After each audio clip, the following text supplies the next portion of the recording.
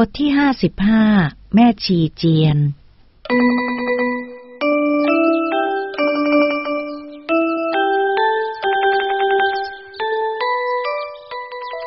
ม่ชีเจียนพานางสาวส้มปล่อย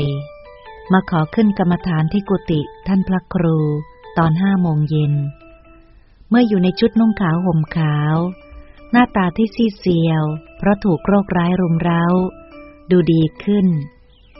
ขอกรรมฐานเสร็จเจ้าอาวาสวัดป่ามะม่วงจึงพูดขึ้นว่าเอาละประเดี๋ยวกลับไปทำที่สำนักชีให้เขาสอนเดินจงกรมแล้วก็นั่งสมาธิแม่ชีต้องเอาใจใส่เป็นพิเศษหน่อยนะเขาป่วยหนักแล้วก็มีทุกขเวทนามากบางครั้งอาจจะหงุดหงิดฉุนเฉียวแม่ชีก็ต้องเข้าใจอย่าไปโกรธเคืองเขาเพราะคนที่กำลังป่วยมักจะเป็นอย่างนี้ทุกคนเข้าใจหรือเปล่าเข้าใจจ้ะหลวงพ่อฉันจะดูแลให้ดีที่สุดและจะคิดว่าเขาเป็นเหมือนกับลูกหลานของฉันคนหนึ่งแม่ชีเจียนรับคำแข็งขันดีแล้วนึกว่าสร้างบารมีให้ตัวเองด้วยการช่วยเหลือเพื่อนมนุษย์ส้มปล่อยเอ็งกราบแม่ชีเขาเสียสิฝากเนื้อฝากตัวไว้เพราะเขาจะช่วยดูแลเองแล้วก็พยายามสงบสติอารมณ์เสียบ้างเวลาปวดมากๆให้อดทนอย่าไปเที่ยวอารวาสระรานคนอื่นเขาล่ะท่านกำชับไว้ก่อนหญิงสาวก้มลงกราบแม่ชี1 ครั้งดีแล้วเอาละเดี๋ยวจะให้ยาไปกินนี่นะยาแก้มะเร็งเอาชงดื่มต่างน้ำถ้าเองหิวก็ให้ดื่มน้ำยานี่แทนชงเหมือนชงชานั่นแหละรสชาติมันขมและเฟื่อนแต่เองก็ต้องฝืนใจดื่มให้มากที่สุดเท่าที่จะมากได้ยานี้จะเข้าไปขับเลือดขับหนองและก็ของเน่าของเสียออกมาขับนอนด้วยหรือเปล่าจ้าหลวงพ่อหล่อนถามด้วยสิพอมันถูกยาเข้าไปมันก็จะอยู่ไม่ได้มันก็จะตายใช่ไหมจ๊ะแล้วหลวงพ่อไม่บาปเหรอจ๊ะบาปสิถ้ามันตายข้าก็บาปแน่ๆแต่มันไม่ตายหรอกเมื่ออยู่ไม่ได้มันก็จะพากันหาทางออกมาเองไม่ต้องห่วงถ้าเองอยากหายเร็วๆก็ต้องขยันกินยาแล้วก็จะหายข้ารักษามาหลายรายแล้วด้วยยาเนี่ยและที่ตายมีไหมจ๊ะหญิงสาวถามอีกมีทำไมจะไม่มีท่านตอบตามตรงว่างั้นฉันก็อาจจะตายก็ได้หล่อนรู้สึกใจหดหู่ขึ้นมาอีกใช่ถ้าเองไม่ยอมกินยาเองก็ตายแน่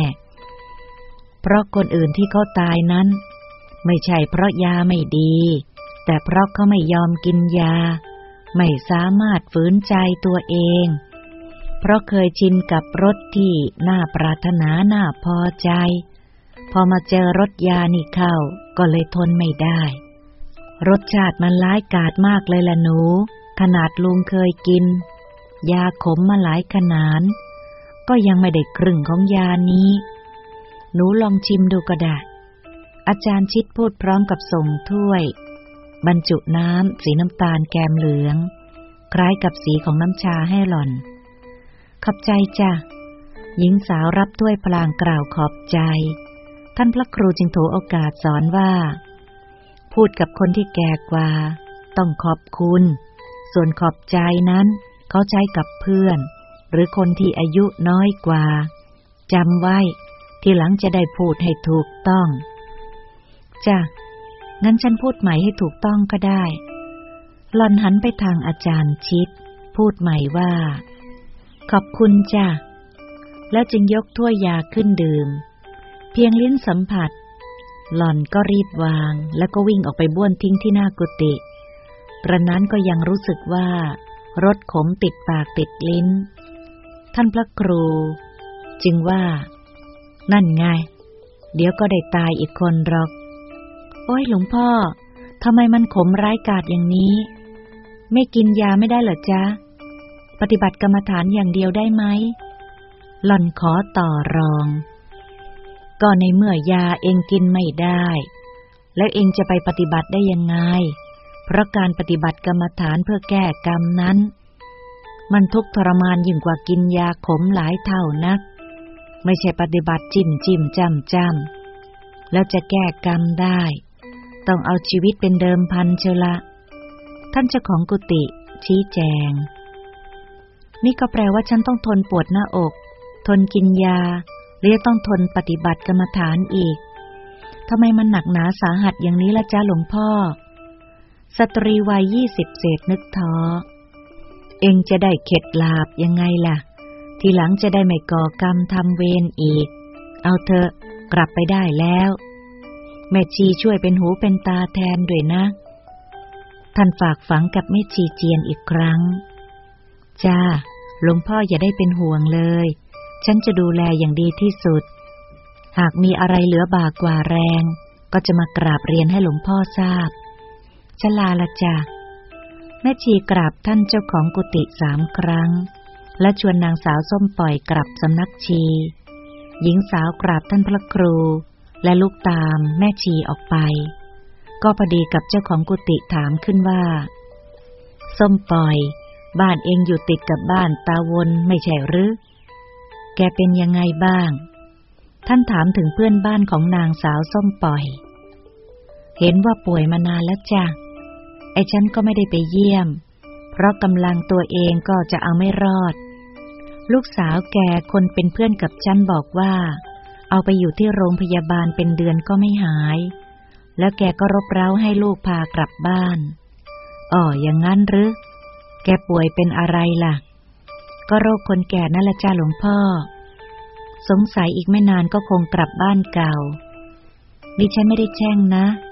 หล่อนรีบออกตัวเอาละไปได้แล้วประเดี๋ยวข้าจะต้องไปเยี่ยมแกสักหน่อยเรือข้ามฟากยังมีใช่ไหมมีจ้ะทุ่มหนึ่งถึงจะหมดนิมนต์หลวงพ่อรีบไปเถอะจ้ะถ้าอย่างนั้นโยมปฏิบัติไปก่อนนะอาตมาจะไปเยี่ยมไข้เขาหน่อยเดี๋ยวจะกลับมาเล่าอะไรให้ฟังท่านบอกอาจารย์ชิดครับนิมนต์หลวงพ่อเถอะครับอาจารย์ชิดว่ารู้สึกดีใจที่ได้ฟังท่านเล่าอะไร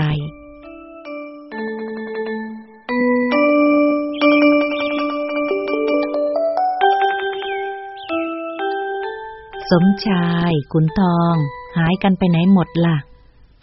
ถามหาลูกศิษย์และหลานชายนายขุนทองกำลังอ่านหนังสือการ์ตูนอยู่ในห้องได้ยินเสียงท่านเรียกจึงออกมาลุงมีอะไรจะใช้หนูเหรอฮะสมชายไปไหนเสียล่ะโน่นละฮะบ้านเหนือโน่นเขาชี้มือประกอบถ้าอย่างนั้นเองก็ไปเตรียมของเยี่ยมคนป่วยมาชุดหนึ่ง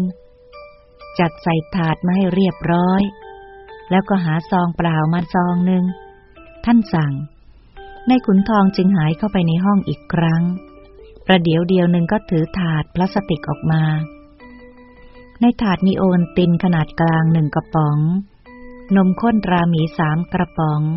นมสดอีก1 โหลซองเปล่าสีขาววางอยู่บนกระป๋องโอวัลตินท่านพระครูหยิบธนบัตรใบละ100จากย่ามส่งให้เขา2 ใบเอาใส่ซองนั่นแล้วถือถาดเข้ามาโยมเฝ้าที่กุฏิไปก่อนนะ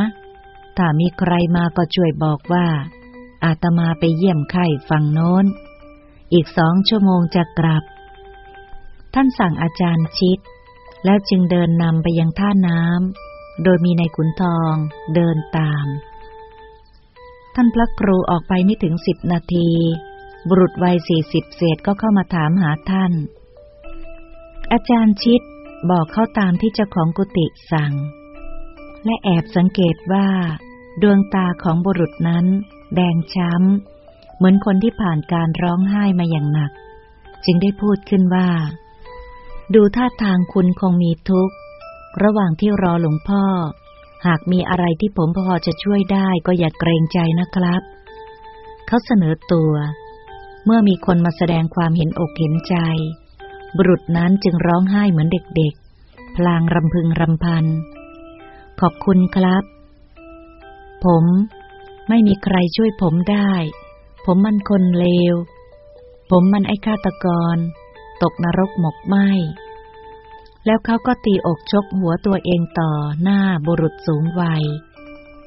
อย่าทำร้ายตัวเองอย่างนั้นเลยครับผมเชื่อว่าหลวงพ่อท่านคงช่วยคุณได้ท่านมีเมตตาจิตสูงช่วยให้คนพ้นทุกข์มามากต่อมากผมว่าคุณใจเย็นๆไว้ก่อนดีกว่าผู้มาใหม่หยุดทำร้ายตัวเองเพราะรู้สึกเจ็บนึกโกรธตัวเองอยู่ครามครันทุกข์ใจก็สุดจะทนทานแล้วยังต้องมามีอันทุกข์กายเพิ่มเข้ามาอีก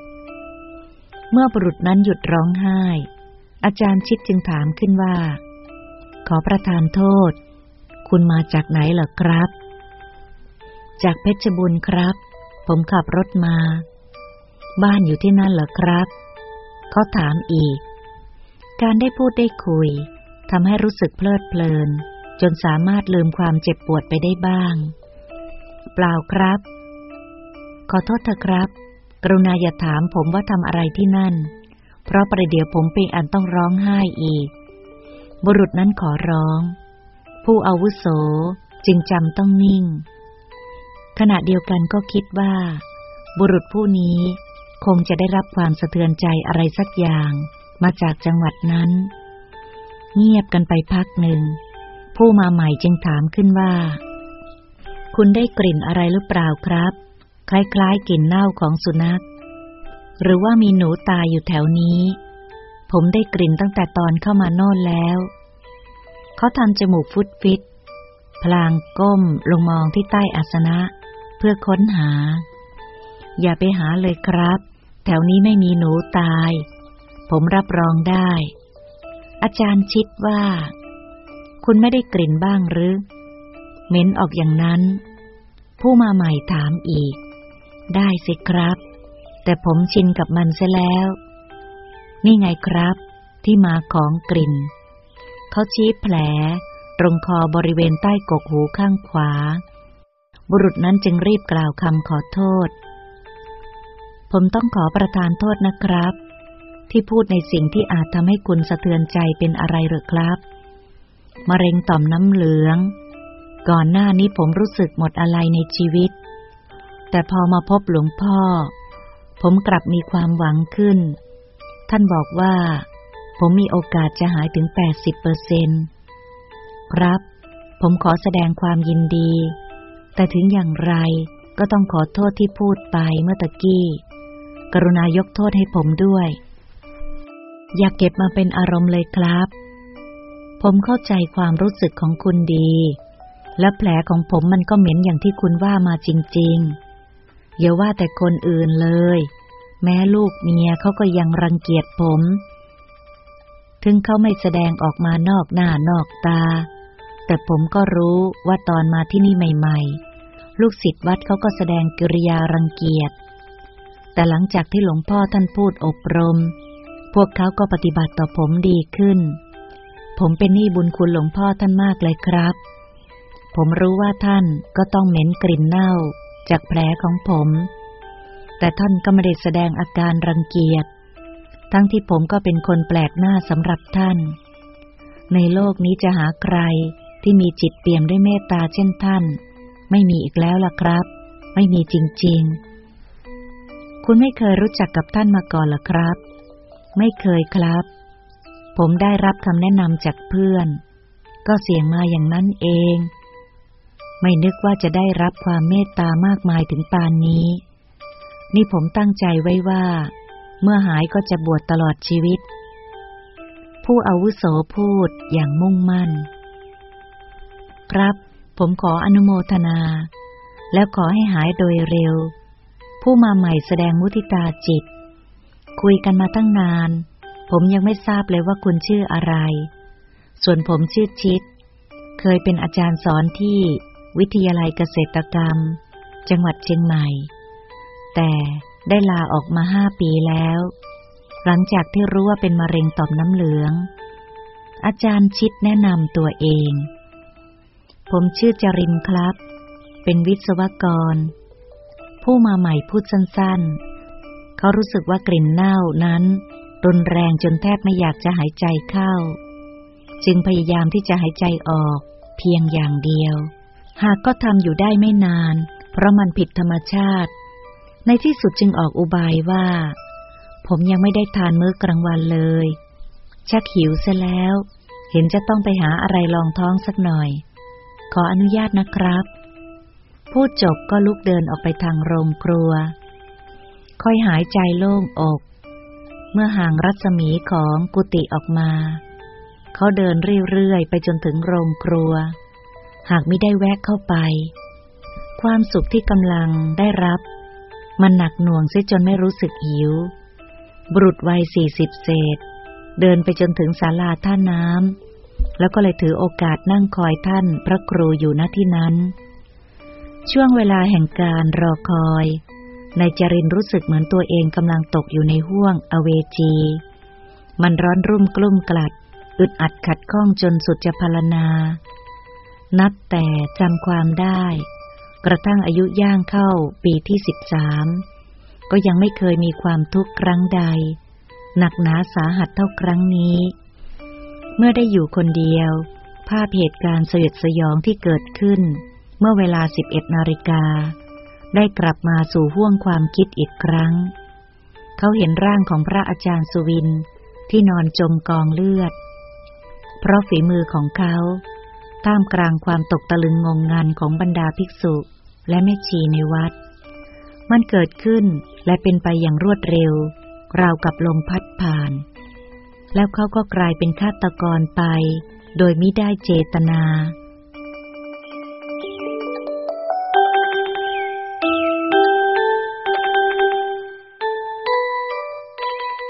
โอ้ยทนไม่ไหวแล้วเขาตะโกนเลยยกมือทั้งสองขึ้นปิดหน้าเพราะไม่ต้องการจะเห็นภาพนั้นทว่ายิ่งปิดก็ยิ่งดูเหมือนว่ามันชัดเจนมากขึ้นจนเขามิอาจทนนั่งอยู่ณที่นั้นได้ลุกขึ้นเดินกลับไปยังกุฏิคิดว่าทนเหม็นกลิ่นเน่าก็ยังดีกว่าต้องมาทนอยู่กับความทุกข์ทรมานเช่นนี้บุรุษวัย40เศษเดินกลับมาที่กุฏิอีกครั้งคิดว่าจะมาพูดคุยกับบุรุษสูงวัยเพื่อคลายความกลัดกลุ้มครั้นมาถึงก็เห็นฝ่ายนั้นกำลังเดินจงกรมอยู่อย่างขมักเขม้นจึงคิดที่จะทำเช่นนั้นบ้างนายจรินเคยมาเข้ากรรมฐานที่วัดแห่งนี้เมื่อหลายปีมาแล้วหลังจากนั้นก็ได้ฝากเนื้อฝากตัวเป็นลูกศิษย์ของท่านพระครูและได้รับความเมตตาช่วยเหลือจากท่านหลายอย่างหลายประการ3 ปีเต็มที่เขาขับรถไปมาระหว่างสิงห์บุรีกับกรุงเทพโดยไม่รู้จักเหน็ดเหนื่อยหรือแม้แต่เบื่อหน่ายแล้วอยู่ๆก็เหมือนมีกรรมบันดาลให้เขาต้องเหินห่างจากท่านเพียงได้รู้จักกับพระอาจารย์สุวินเขาก็เริ่มแปรพักจากท่านพระครูเจริญไปหลงติดในอิทธิปาฏิหาริย์ของพระอาจารย์สุวินดังนั้นแทนที่จะขับรถมาสิงห์บุรีเขาก็ไปเพชรบูรณ์แทนแล้วก็ไปได้ทุกอาทิตย์จนไม่เป็นอันทำการทำงานเพราะใจจดจ่อรอให้ถึงวันศุกร์ภรรยาเขาเคยสะกดรอยตามด้วยคิดว่าเขาคงไปมีผู้หญิงซุกซ่อนไว้ที่นั่นครั้นเห็นว่าไปหาพระจริงหล่อนก็เลิกตามกระนั้นก็ยังค่อนแคะกระแนะกันแหนว่าหลงพระยิ่งกว่าหลงผู้หญิงปีที่แล้วนี่เองที่ไม่ได้ไปหาท่านเพราะทางราชการส่งเขาไปดูงานที่ประเทศสหรัฐอเมริกาและเพิ่งบินมาถึงเมื่อวานตอนเย็นพอตี 5ของวันรุ่งขึ้นเขาก็ขับรถบึงไปเพชรบูรณ์ด้วยความระลึกถึง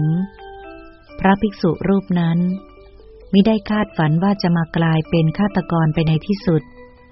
คิดมาถึงตอนนี้เขาก็อยากตะโกนออกมาดังๆเพื่อระบายความกลัดกลุ้มหากก็ต้องยับยั้งสติอารมณ์เอาไว้เพราะเกรงใจคนที่กำลังเดินจงกรมอยู่ข้างๆ บุรุษวัย40เศษเริ่มต้นเดินจงกรมบ้างตั้งใจว่าจะเดินไปจนกว่าท่านพระครูจะกลับอาจารย์ชิดนึกอนุโมทนาเมื่อเห็นผู้มาใหม่เดินจงกรมเพราะนั่นเป็นวิธีเดียวที่จะทำให้จิตของเขาสงบลงได้บ้างบุรุษสูงวัยจึงเริ่มมองเห็นความจริงของชีวิตว่าล้วนแล้วแต่เป็นทุกข์ซึ่งแม้จะมาในรูปแบบต่างๆกัน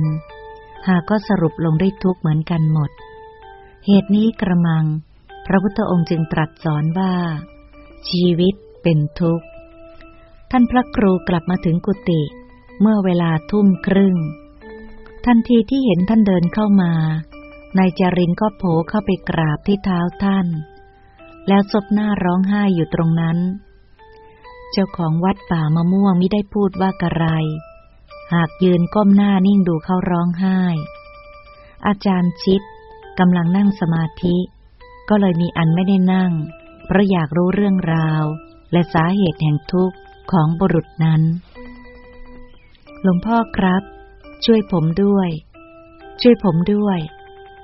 นายจรินคล่ำครวญได้ข่าวว่าไปดูงานที่เมืองนอกไม่ใช่หรือกลับมาเมื่อไรล่ะเจ้าของกุฏิถามด้วยน้ำเสียงที่เปี่ยมด้วยเมตตาเมื่อเย็นวานนี้เองครับบุรุษวัย40เศษเงยหน้าขึ้นตอบครั้นเห็นว่าเป็นการไม่สมควรที่จะให้ท่านยืนพูดกับเขาอย่างนั้นจึงถอยออกมาและนิมนต์ท่านให้เข้าไปนั่งที่อาสนะนายขุนทองจัดการชงชากาแฟมาบริการแขกโดยไม่ต้องรอให้ท่านสั่งโยมผู้หญิงไม่ได้มาด้วยหรอกหรือท่านถามถึงภรรยานายจรินไม่ได้มาครับผมมาคนเดียวมาจากเพชรบูรณ์แล้วเขาก็ร้องไห้สะอึกสะอื้นท่านพระครูรับรู้แล้วไม่ได้ถามอะไรอีกนายจรินใช้หลังมือปาดน้ำตาและพูดขึ้นว่าหลวงพ่อครับผมเป็นผู้ร้ายฆ่าคนตายผมฆ่าพระตายครับพูดจบก็ร้องไห้ต่อท่านพระครูจึงปลอบเขาว่าทำใจดีๆเข้าไว้ไม่ต้องกลัวมาวัดนี้แล้วต้องกล้าหาญอาตมาชอบคนกล้าหาญเราต้องกล้าเผชิญกับทุกสิ่งไม่ว่าดีหรือร้ายเอาละตั้งสติให้ดีหายใจลึกๆแล้วก็เล่าไปว่าเกิดอะไรขึ้นนายจรินคิดว่าท่านคงจะตกใจและตำหนิเขาแต่เมื่อมิได้เป็นเช่นนั้นก็ใจชื้นขึ้นจึงเล่าเหตุการณ์ที่เกิดขึ้นให้ท่านฟังอาจารย์ชิดในขุนทองก็นั่งฟังอย่างตั้งอกตั้งใจ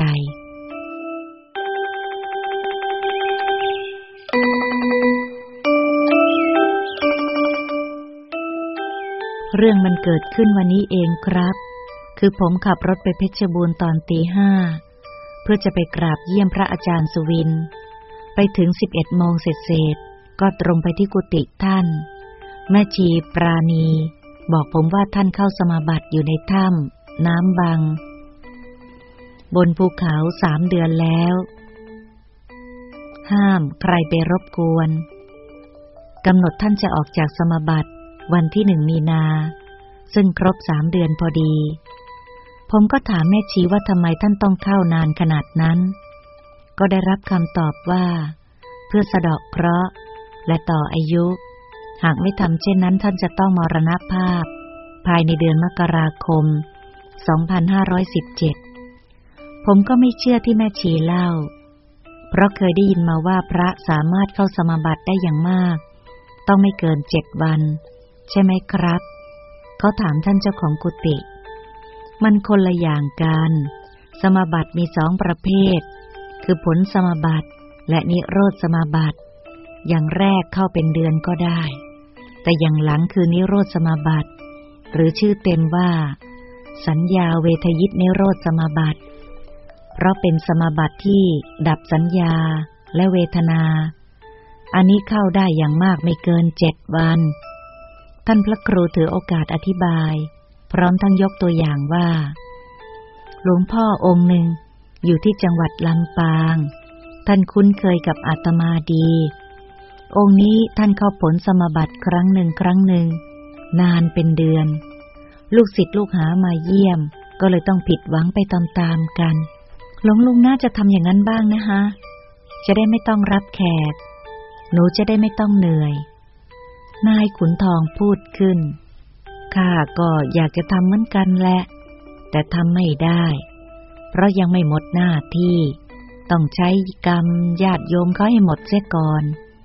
ท่านบอกหลานชายอ๋อเหรอฮะแล้วก็จวนหมดหรือยังฮะอีก5 ปีเอาละเอ็งเลิกถามได้แล้ว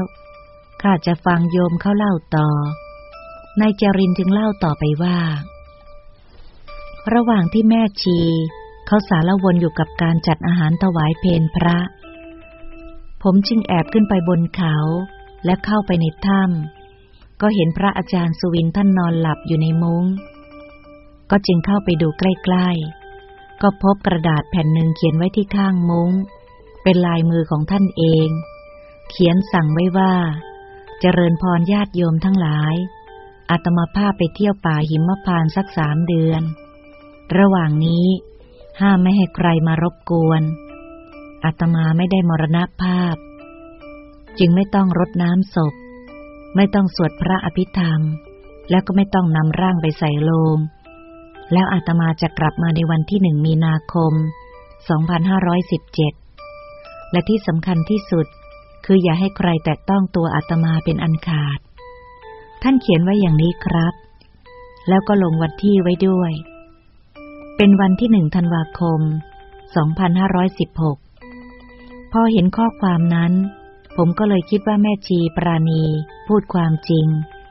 แล้วก็เหมือนจะมีอะไรมาดลใจผมคิดว่าวันนี้เป็นวันที่24 กุมภาพันธ์เหลือเวลาอีก5 วันเท่านั้นหากผมจะปลุกท่านคงไม่เป็นไรเพราะไหนๆก็ผ่านพ้นเดือนมกราคมมาแล้วคิดดังนั้นผมก็เอื้อมมือเข้าไปในมุ้งเพื่อจับแขนท่านขณะนั้นแม่ชีปราณีตามมาถึงพอดีแกก็ส่งเสียงห้ามว่าคุณจริญญาแต่ช้าไปเสียแล้วเพราะผมยั้งมือไม่ทันครั้นมือผมสัมผัสกับแขนท่านก็เกิดเสียงดังเพะเหมือนข้าวตอกแตกแล้วเลือดก็ไหลท่วมร่างและไหลนองมาเต็มพื้นถ้ำไม่ทราบว่าทำไมถึงมากมายขนาดนั้นเหม็นคราวคลุ้งเลยครับผมก็ตกตะลึงแม่ชีปราณีก็ตะลึงคนอื่นๆก็ตามมาดูกันทั้งพระทั้งชีพอหายตกตะลึงผมก็ร้องไห้ใหญ่แม่ชีปราณีรำพึงรำพันซ้ำๆซากๆว่าไม่น่าเลยไม่น่าเลยพี่บอกแล้วก็ไม่เชื่อพี่เผลอเดี๋ยวเดียวเกิดเรื่องจนได้ระหว่างที่พวกเขานำศพใส่โลงและล้างพื้นถ้ำอยู่นั้นผมก็บอกว่าผมจะไปมอบตัวกับตำรวจท่านเจ้าอาวาสบอกไม่ต้องเพราะผมไม่ได้เป็นฆาตกรท่านไม่ต้องการให้เรื่องนี้ไปถึงหูตำรวจท่านยังบอกอีกว่าเป็นกรรมของพระอาจารย์สุวินเองท่านจะต้องมรณภาพอยู่แล้วถูกต้องเจ้าอาวาสท่านพูดของท่านถูกแล้วท่านพระครูพูดขึ้นนายจรินไม่เข้าใจจึงถามท่านว่าหลวงพ่อหมายความว่าอย่างไรครับก็หมายความว่าโยมไม่ได้เป็นผู้ร้ายฆ่าคนอย่างที่โยมคิดนะสิสมมุติว่าโยมเอามือมาถูกตัวอาตมาแล้วก็เรียกว่าโยมเป็นผู้ร้ายฆ่าคนหรือเปล่าล่ะไม่เรียกครับบุรุษวัย40 เศษตอบรู้สึกโล่งใจเหมือนยกภูเขาออกจากอกนั่นแหละแบบเดียวกันนั่นแหละทีนี้ถ้าเลิกโศกเศร้าเสียใจได้แล้วเห็นหรือยังว่ากฎแห่งกรรมนั้นเที่ยงตรงนักอาตมาก็รู้จักท่านสุวินท่านก็เคยมาปรึกษาเรื่องนี้อาตมาชวนมาเข้ากรรมฐานท่านก็ไม่เชื่อท่านชอบไปทางฌานสมาบัติในที่สุดก็ต้องเป็นไปตามกรรมโยมอย่าลืมนะว่าวิธีแก้กรรมนั้นต้องใช้วิธีวิปัสสนาเท่านั้น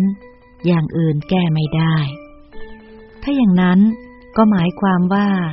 ฌานสมาบัติไม่มีประโยชน์หรอครับ อาจารย์ชิดถามมีสิทำไมจะไม่มีแต่ประโยชน์ที่แท้จริงนั้นจะต้องนำมาเป็นบาดฐานของวิปัสสนา